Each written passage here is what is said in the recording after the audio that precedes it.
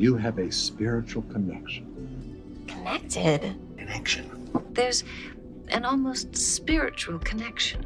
That transcends the physical realm. Spiritually. Spiritually. It's spiritual. Personal and spiritual growth.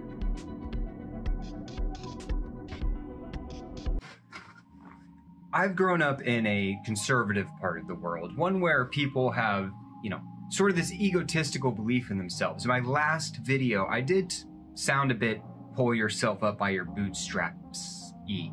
And I want to turn my brain onto the other side and show a more empathetic view, because I've always had this confliction with family members and people that are close to me. People are rather unempathetic towards homelessness. There's a lot of blame on the individualism of it. And there was a point in my life where I was around a lot of homeless people, so I guess I have a nuanced view of it, but this really is directed towards people who genuinely believe homelessness is caused by individual efforts.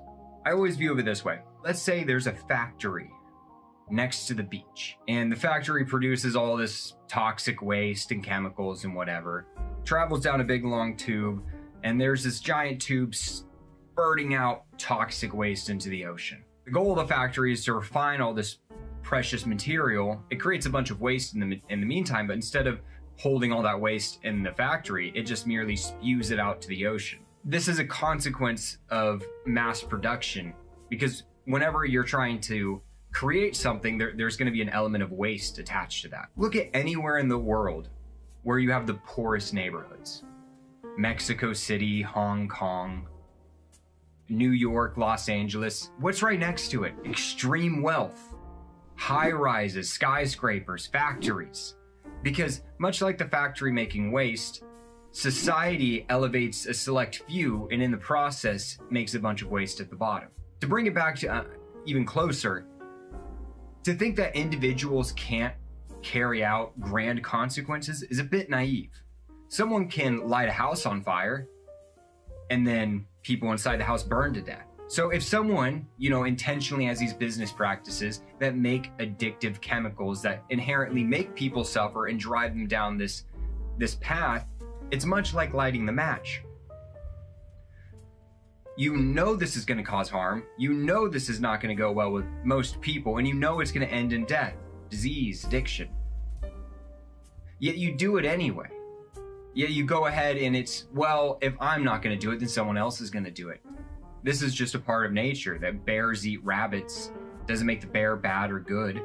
I'm just a bear eating my meals, right? But at the consequence of lighting that match, people burn because of it. And even worse, people will be burned into the fire, and some will make it out unscathed, and they'll go, see, it was possible to make it out of that fire unscathed. Other people did it. Why weren't you able to just pull yourself up by your bootstraps and make all the right decisions while things were on fire? These companies have lit a giant fire across the nation, and it makes it very hard to succeed. It makes it hard not to have attention deficit disorder. It makes it hard not to have addiction. It makes it hard to do anything with your life, because if you do anything from the waste, it affects the production of the factory. And sometimes, the worst case scenario, some people make it out of that fire and then assume that makes them special. Like, I was able to get myself out of the waste, so I'm just inherently better than you. Plenty of examples. I'm not going to get too specific here, but you get what I'm saying. Just statistically, some people are going to make it out of it. That doesn't make it possible or better. In fact, the less people that make it out of it, it's just more inherent that the system is creating that waste. If you want to get rid of the waste, the factory can't produce.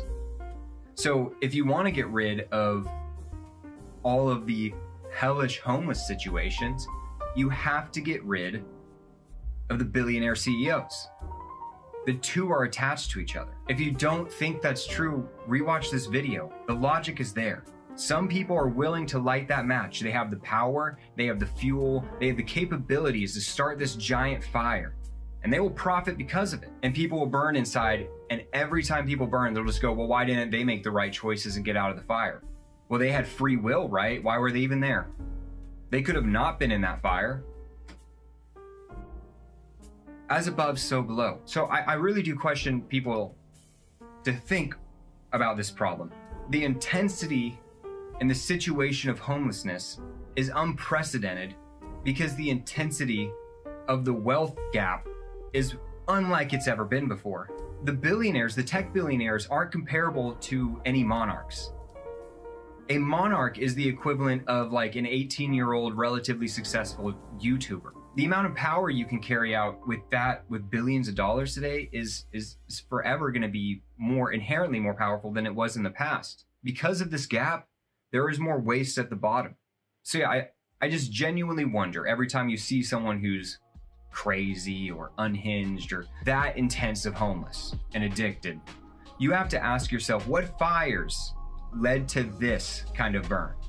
Do you think their mother is just like they popped out and their mother was like, hello, you beautiful angel, I'm going to treat you perfectly? Or were they born in an alley to a crack addict and they've been working from that from day one? Why were they born in an alley to a crack addict? Well, she got addicted on opiates when she was 18 in the 90s because she broke her ankle in a high school play or something like that.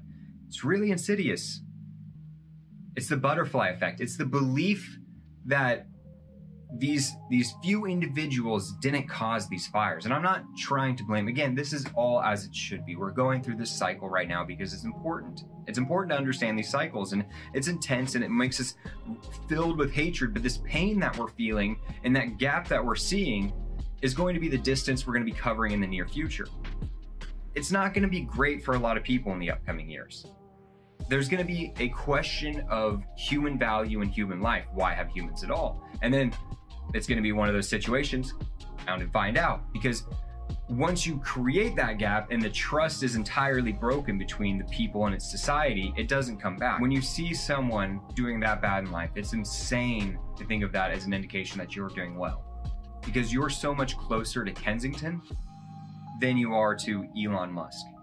Yet more people are sympathetic with these characters. It's concerning, but I'm just trying to bring up these points so we talk about them. You have a spiritual connection. Connected. Connection There's an almost spiritual connection. that transcends the physical realm. Spiritually. It's spiritual. Personal and spiritual growth.